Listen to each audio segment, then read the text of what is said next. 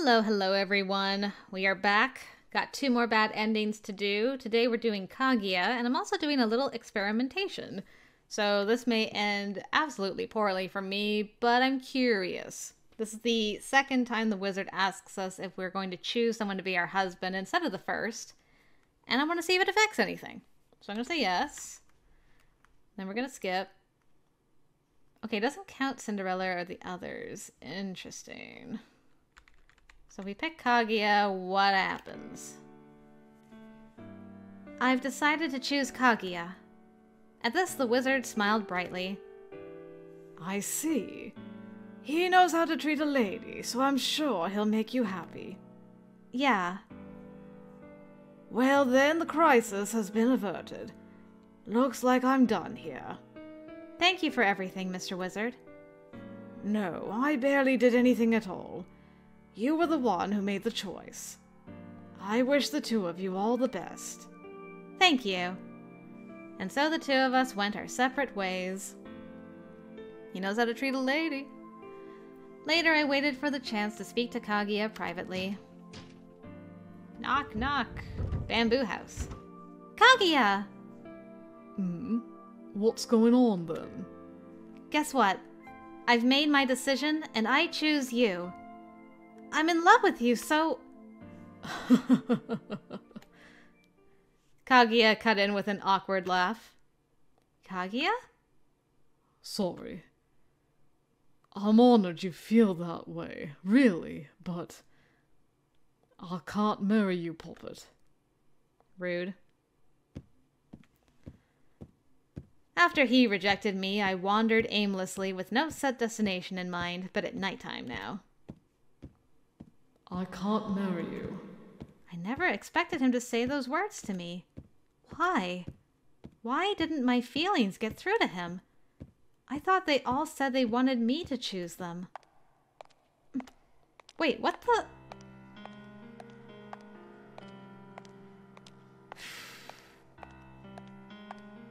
Okay, I'm actually... Hold on, I'm gonna save here.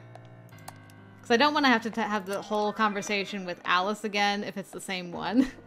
You know what I'm saying? So, I'm just gonna reload and do this from the one I was supposed to have done it from, which is this one.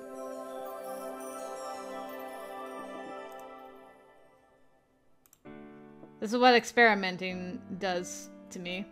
Okay, so I've chose Kaguya. You know, how to treat a lady, blah, blah, blah, blah, blah. Bye! Okay, so I still tell him at the same... That's middle of the day. Okay, that's interesting. So it affects the time of day in the background, but that's basically all that changes. Yeah, and then this counts as, like, previously read. Okay. Well, that was my experiment for the day. That's what I get for trying to, like, skip over all these memory things, but hey. It was for science, and science slapped me in the face and said, "What do you think you're doing? Follow your walkthrough." Alright, I'm following my walkthrough. No. Where am I getting killed this time? Kaguya, surprise me.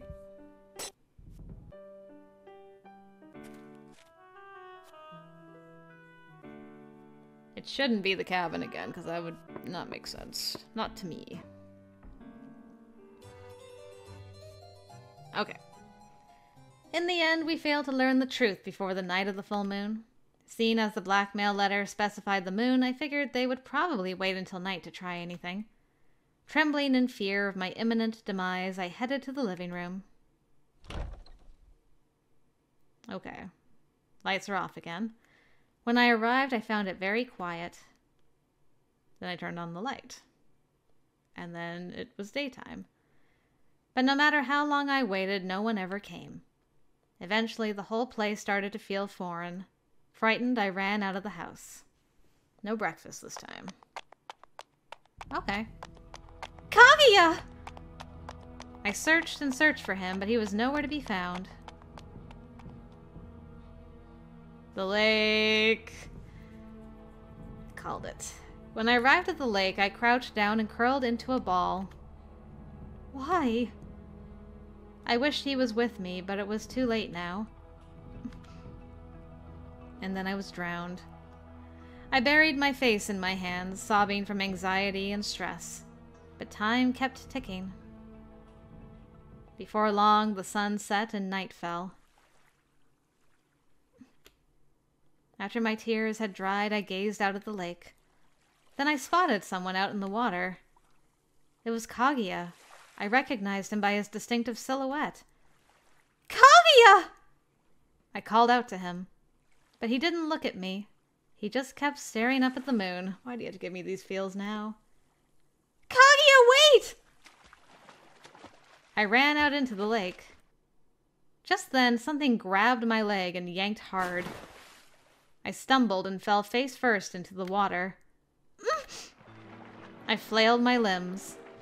The thing that grabbed me wasn't seaweed. It had hands. At least it didn't have tentacles. It was trying to pull me under the water. It was trying to drown me. It was trying to kill me. As I flailed, I looked up ahead and realized Kaguya's silhouette had vanished. In his place, the big, round, full moon was there to greet me, mocking me. The strength drained from my limbs, and I lost the will to fight. Then I closed my eyes and let them kill me. I'm sorry. It's you! You're my...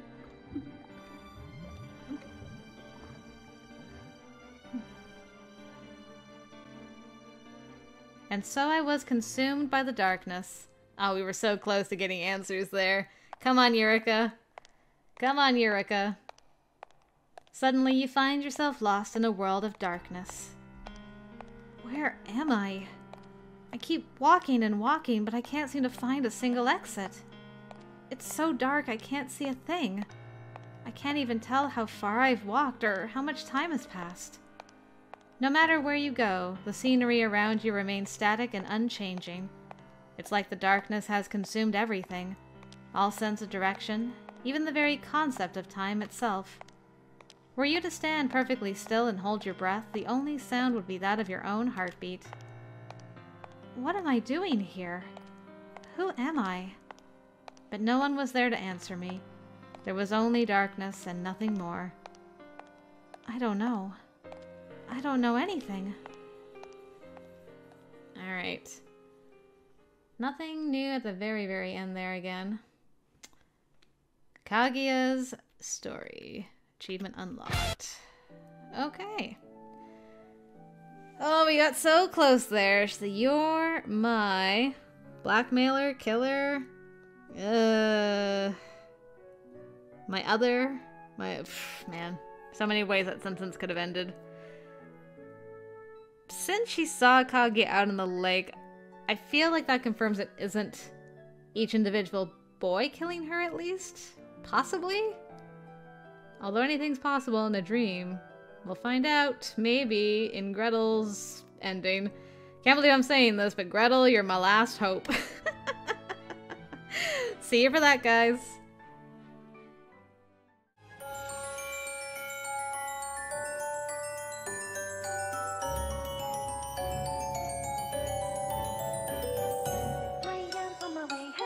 Hubby, phone down, never put down. Mama gonna go, here with a kid.